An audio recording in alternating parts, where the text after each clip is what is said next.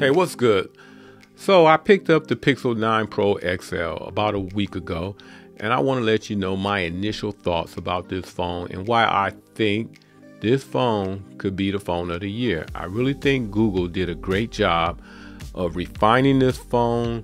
The build quality is now on par with Samsung and Apple, and I'm glad that I did pick this hazel color, this colorway, because I think it does a good job of hiding fingerprints, and I really like the flat build around the edges. The roundness takes away a lot of what I call phone fatigue when it comes to holding this phone. These round edges make this phone just actually feel smaller than what it is. Now the front display does have that Gorilla Glass Victus 2, and it does have an LTPO OLED display that can reach up to 3000 peak nits in brightness. But some people are saying in direct daylight it can look a little washed out, but it hasn't been an issue in my case usage so far. The 120 hertz refresh rate does come in handy when playing like high demanding games like Call of Duty and other high fidelity games. The Pixel is running Google's latest Tensor G4, and some of the Geekbench scores have people thinking that the G4 is lacking, but from what I've read from different articles, that actual Tensor G4 is being throttled by as much as 50%, and it's for temperature issues. There's been rumors that this can overheat when it's running at its full peak, and I think Google in general has found that the 50% throttle has brought down all the temperature issues they were probably having when they were testing this out, which is disappointing since the Pixel Pros models are to say have this vapor cooling chamber to like ensure heat dissipation wouldn't be a problem. Another cool thing I did not think would mean that much to me, AI is supposed to be important, like the Add Me feature when taking pictures. The Pixel Studio does a great job with that.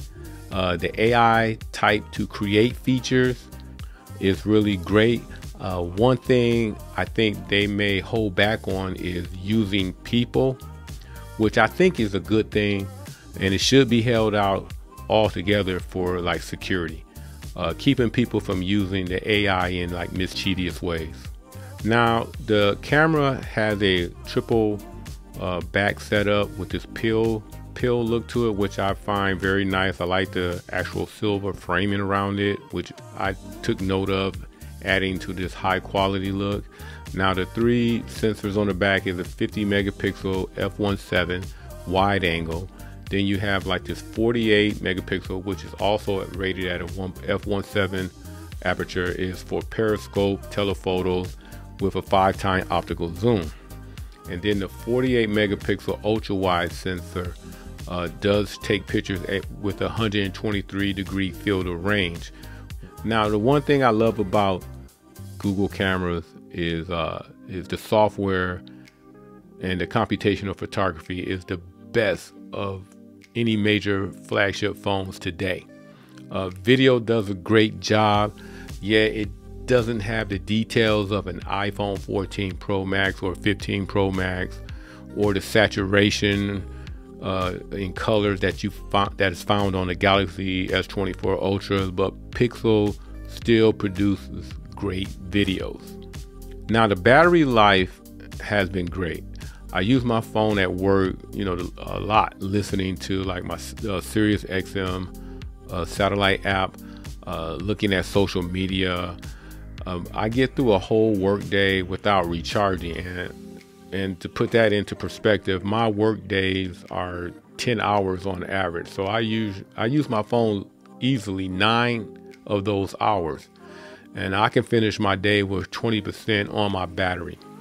So really, there's no issues when it comes to the battery. Another improvement has been the fingerprint sensor, which is pretty fast. Google is now using an ultrasonic under the glass reader to read your fingerprint, and that's a much better improvement than that light sensor that some companies use as a fingerprint sensor. The ultrasonic is way better at detecting your fingerprint and rejecting others. Also going forward, there will be 7 major upgrades to the software, which was promised by Google, making this phone something you can keep for years to come. Gemini has been something extra. I really think I would not have used it as much as I have done, but I can see using Gemini voice assistant in a lot of ways. I've been using it mostly as a tool to solve and bring up sports stats when debating and arguing with friends.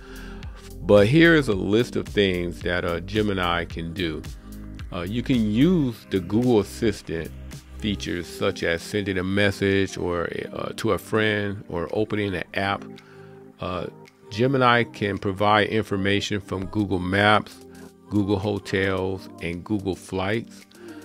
Look for places or location and find routes.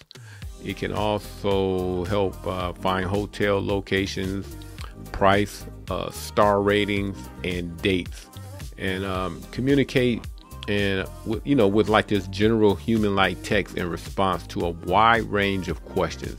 And I can only see that getting better. I mean, the features and potential of Gemini is just really getting started, and I'm looking forward to seeing what happens when Android 15 comes out. One thing to keep note of though, you can upgrade to I forgot, it's another version of Gemini, but it has a 1-year trial period, and that one is supposed to be a little bit more intuitive than the standard Gemini that you have right now.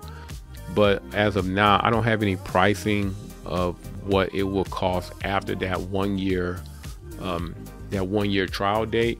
So keep in mind, if you do decide to use the more advanced Gemini, put a reminder in your phone so you don't go over that trial period, and then next thing you know, you're paying some outlandish price.